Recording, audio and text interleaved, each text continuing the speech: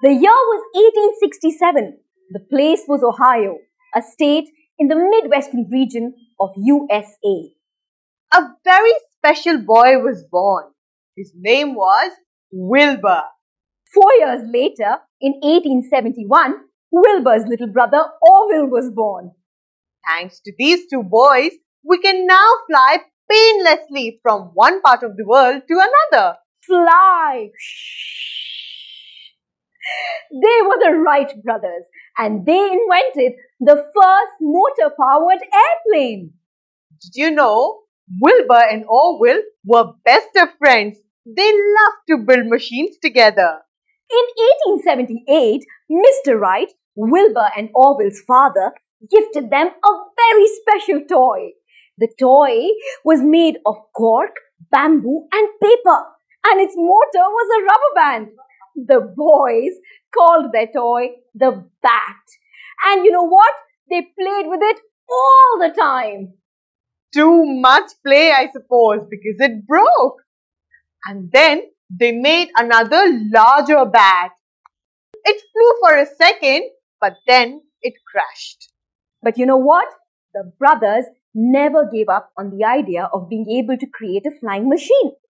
In the year 1900, they decided to go to a place called Kitty Hawk in North Carolina, and they wanted to try out flying.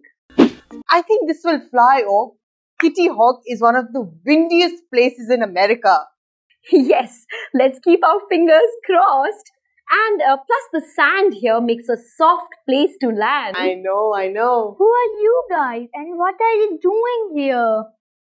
I'm Wilbur and he's my brother Orv.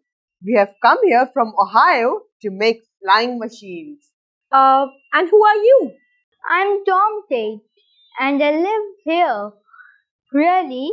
Can you fly like a bird in the sky? Yes, of course. Please, can I try? Please. Come by here tomorrow, and if it's windy enough, then we shall try. So, did Tom Tate manage flying? Tom was strapped to the machine Wilbur and Orville had made. Up he went. Tom was high over Kitty Hawk. He kept going higher and higher until suddenly the machine started shaking up and down. And Tom came crashing down. Oh no, that sounds terrible. Did he get hurt? No. He landed on soft sand. He was a bit shaken, but he did not get hurt. The brothers needed to do some more work on their flying machine. It wasn't quite ready yet, so they decided to go back to Ohio and return the next year with a promise of a better machine. This is the biggest glider built ever. Yes, the wings are longer and more curved than the last time. Let's just hope these wings help us stay up longer. Good luck, Will! Good luck!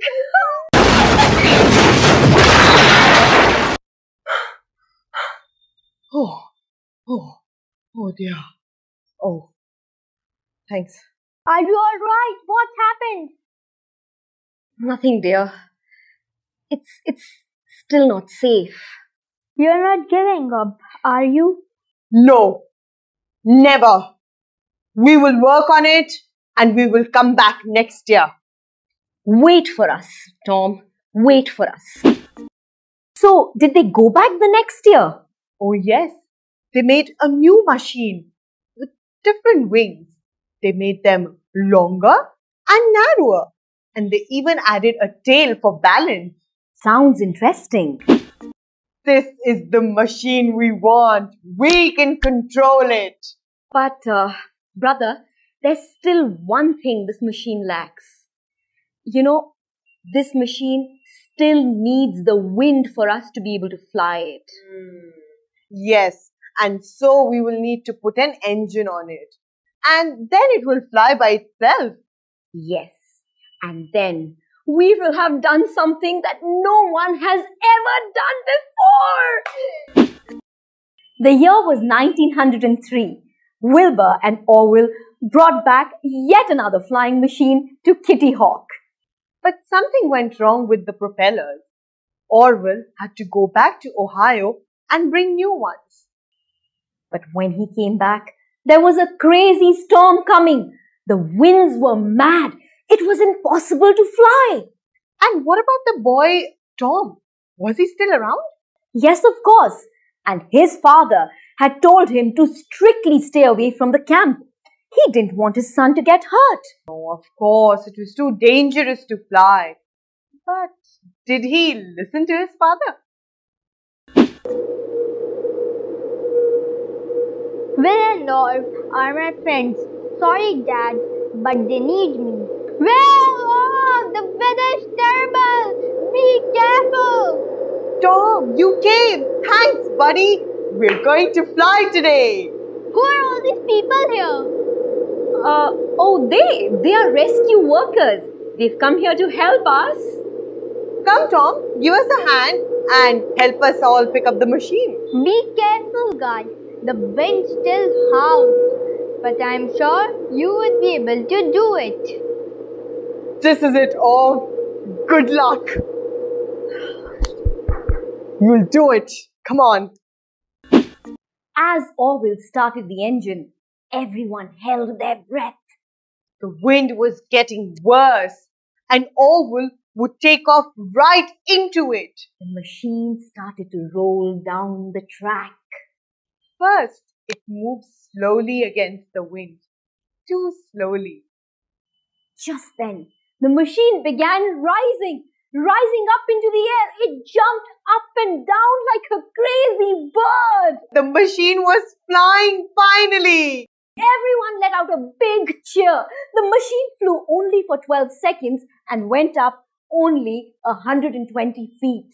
Wilbur and Orville made 4 flights in all that day, with their longest flight lasting 59 seconds, covering 852 feet. The Wright brothers had made history. For the first time in history, a machine controlled by a human being flew under its own power. We did it! We did it! Yes, we did it! Yes! I always knew you would do it. We flew and Tom helped us. When will you let me fly the machine, Will and Orv? We're going home now for Christmas, Tom, but we will be back. Hooray! I will fly the machine when they come back. And I will fly it all the way to the moon. That boy Tom Tate made a prediction about flying to the moon way back in 1903. So, did he ever fly to the moon? No, he didn't. He flew in an airplane only one other time. But he didn't stop believing in being able to fly to the moon. And in 1969, 66 years later, when astronaut Neil Armstrong landed on the moon, he honored the Wright brothers. He carried with him a piece of cloth from the first part flying machine. The one that made that first brave flight on the cold and windy morning of December 17, 1903.